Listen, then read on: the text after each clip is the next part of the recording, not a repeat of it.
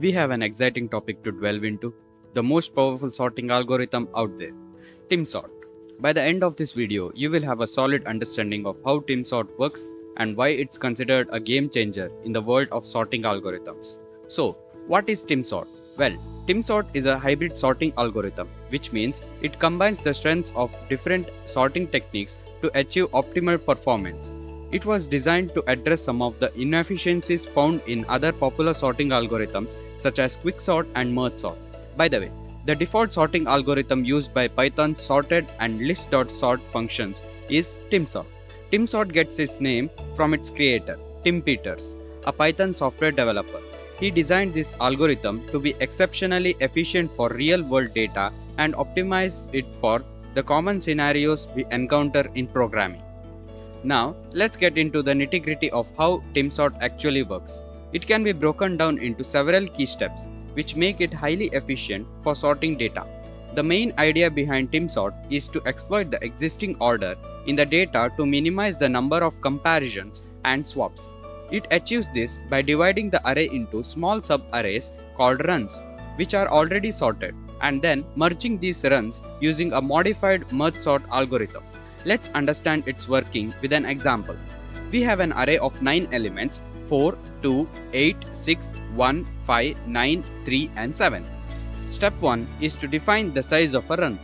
A run is just a small sub-array of our array. We will ignore this step because our array is small. But for example, when we set min size of run to 32, it means when we encounter an array whose size is at least greater than the minimum size, we are good to move. Else, if the size of the array is less than the defined min size, we put insertion sort into play. Step 2. You may remember that insertion sort is effective for two types of arrays, small array and the array which has already been sorted. What we just made is a small sorted array which is effective for insertion sort. If the array isn't at least the minimum size length, we reach ahead and grab enough elements to complete the run. Of course, we cannot use this for our example as it is small, but in large dataset, this is what TimSort does. Step 3. Once we have divided our array into runs and sorted those runs using insertion sort, we merge those runs back together using merge sort. That's it. We will have our sorted array. This is theory. Now let's apply this to our example. Step 1 was to define the min size, but it is irrelevant to our example as it is small enough. So let's simply define min size to be 32 because insertion sort is effective for up to 64 elements in the array. Step 2 was to divide the array into runs and apply insertion sort to the runs. Here our example is small, so we cannot divide it. So we have a single run, that is our original array. So insertion sort sorts our array to form a sorted run 1, 2, 3, 4, 5, 6, 7, 8, 9. Step 3 was to merge the runs, but we have a single run, so we cannot merge it, and hence our array is sorted. You might feel that I am cheating by taking small array less than 32 elements. The criteria of this video was to uncover the working of TimSort. We have showed you the steps, how TimSort works. Use those steps, create your own array of 64 elements and apply those steps to the array. You will get a sorted array. So with that in mind, let's look at its implementation.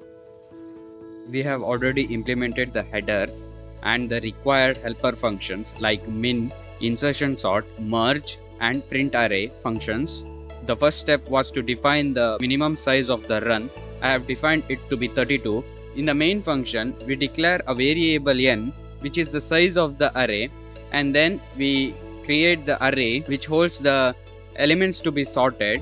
For the testing purposes, I just allocate random elements to the array. Then for testing, we just print the array before it is sorted. Then I apply TimSort. After applying the TimSort, I just print the array after sorting. That is, I print the sorted array. Let's look at how TimSort works. TimSort takes two arguments, array and the size of the array.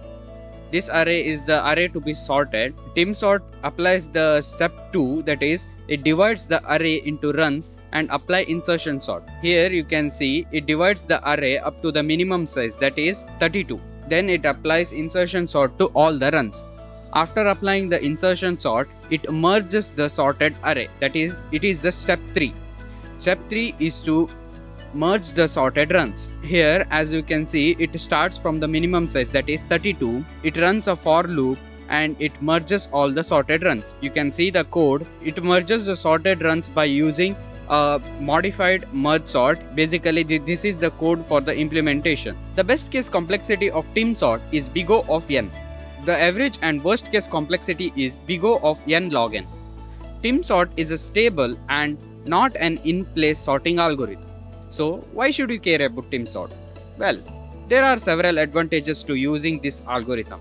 Tim sort's hybrid approach makes it exceptionally fast and efficient for a wide range of data distributions.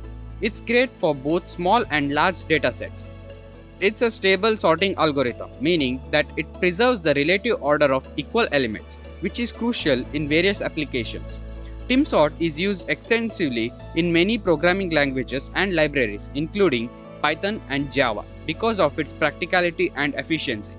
And there you have it, a comprehensive overview of tim sort, a sorting algorithm designed to tackle real-world data efficiently. Whether you are a programmer or just curious about the magic happening behind the scenes, tim sort is a fascinating algorithm to explore.